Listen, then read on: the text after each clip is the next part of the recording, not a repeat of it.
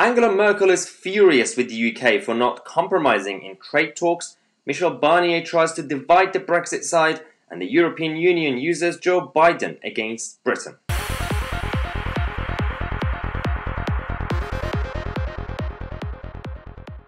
Hello everyone and welcome to the second video of the day. On this channel, for the next month, I'm going to do a countdown because we only have 30 days left until the end of the Brexit transition period. So I do 2 videos a day. So one video will be dedicated to the Brexit update because the mainstream media aren't really reporting on this properly. So let's start because today is all about Angela Merkel and Germany. And they're kicking off because they're saying that they are impatient and frustrated over the lack of Brexit progress, and they are purely blaming Britain and the British government. Surprise? No. They're not even concerned about Michel Barnier's team messing up or von der Leyen not being able to manage the expectations from France and Ireland and other countries.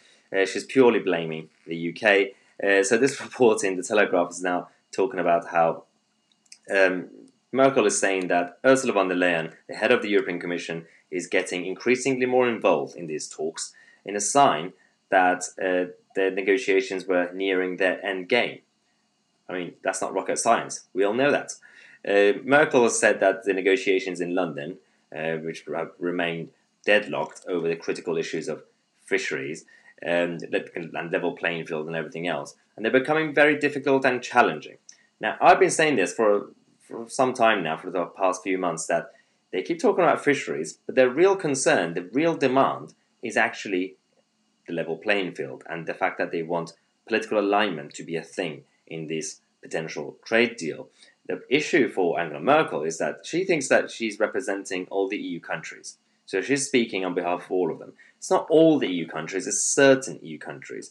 For example, France's Europe minister has warned that there would be no trade deal without sustainable and wide-ranging access to British waters.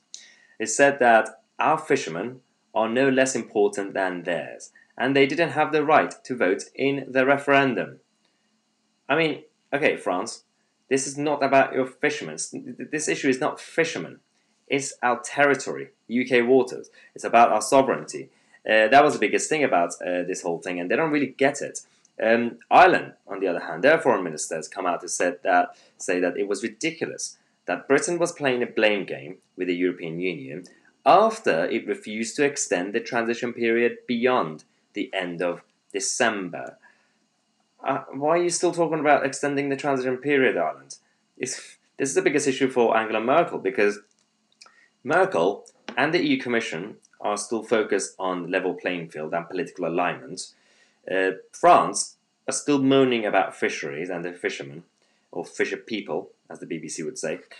And Ireland, well, Ireland are still a few months late to the game. They're still obsessed with extending the transition period. We have 30 days left, guys. Just get ready. This is the whole problem with them. So now Prime Minister Boris Johnson's spokesman has said that we have been clear that we won't change our negotiating position. George Eustace, the Environment Secretary, has also said that no-deal Brexit could actually create new opportunities for British farmers because of the tariffs on EU imports. Now, the problem is that on the one hand, the UK government are going out to keep signalling that we are ready for no deal is good, it will create opportunities. The EU have changed their tune, so they're now going soft on the one hand, saying that don't worry everybody, there will definitely be a deal. But then they've said that the UK have to compromise. So the Times are reporting that Ursula von der Leyen is saying that Britain must play by our rules on the single market. I feel like I'm back in 2017 all over again. Why are we still talking about this? I thought we settled this, like the whole situation, but apparently not. So they're saying that Britain will remain bound over time by the European Union's single market rules as the price of a tariff and quota-free trade deal. Why? Why do we need this? I don't really understand, considering we are also signing other trade deals with other countries, from Australia to Canada and Japan, South Korea. We won't be able to do that if we say yes to this demand. It makes absolutely no sense. They're now saying that if our British friends want access to the single market without quotas and without tariffs, so total access to the single market, then it must be clear that all in the single market play by the same rules. Well, that's true, but we don't want that. We don't want that full access. That was the whole point of Brexit. One of the issues with being a member of the European Union was on regulations and your standards, because you keep standardizing everything, you keep centralizing every single thing. It makes absolutely no sense. Why do we want to be part of the single market? Now, sources have said that progress has been made on the level playing field issue during the recent talks. So both sides are now saying, and the European Union sources are saying that, oh, actually there's been a lot of progress on level playing field. The EU still wants to take their share when it comes to the UK waters. They've gone, and that's according to Michael Gove, they're going back to the fisheries. This is exactly they're playing games. It's just classic tactics. On the one hand, they rant about a level playing field, and then they go and brief other journalists saying that, oh, actually, level playing field, everything's fine. It's all about fisheries again. I'm not really sure what the plan is, but it might work. Boris Johnson might eventually cave in or not. You don't really know. So don't listen to anyone who says they know what Boris Johnson is going to do. It's all a lie. Now, the Irish Prime Minister has also come out to say that he's very hopeful of this potential deal this week. So they're now saying over the next 7 days to 10 days, there will definitely be a deal. And there could be a deal. It could be a sellout.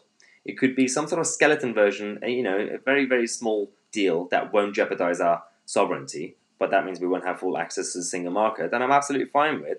But the European Union are sending Ireland, they're using Ireland as a puppet, as usual, to go out there, good cup, bad cup. So Ireland will come out and say, oh, we're very hopeful, it's actually happening. On the other hand, Barnier and von der Leyen is coming out to say, oh, no, we can't do it, no deal. Macron is saying the same thing. And then they're using Angela Merkel in the middle, just complaining, saying, oh, I'm very frustrated. It's all the UK's fault. Well, you guys are complicating everything during these talks. It's not really the UK's problem. And so Ireland is saying that it will require this trade deal, political will to conclude the deal, and there are options to conclude the deal. And so on balance, I will be hopeful that it can be done at the end of the week. So let's give them a deadline, Friday or Sunday. Now, Joe Biden, the European Union, he's now their favorite person in the world. The Electoral College hasn't even confirmed Joe Biden as the next president, and they are already in talks with the Biden team to get closer. They're now trying to, I've said this a few days ago, how the EU's new strategy is to steal America as Britain's best friend. So then they want to be best friends because of Biden, if he becomes the new president. To make the UK more isolated from their perspective. It makes no sense though, because why would that happen? The special relationship will continue despite having Biden. Regardless of having Biden or Trump, the general relationship will continue. There will be some issues, absolutely. But now the EU ambassadors have backed the European Council President, Charles Michel's plan, to bring Mr. Biden over for an EU-US summit next year as part of an agenda to reset their big relationship, special relationship between the EU and the US. There's a lot of reports. For example, there's this headline in the Express saying that Boris Johnson is now forced to cave to the EU as Tories fear Joe Biden. So when you hear headlines like this, you would think, oh, that's it. This is the end of the world. But when you actually read the article itself, it's not any of that. So the issue is that they say Baroness Nicky Morgan. Yeah, Nicky Morgan is now a thing. Apparently, again. It's 2018 all over again.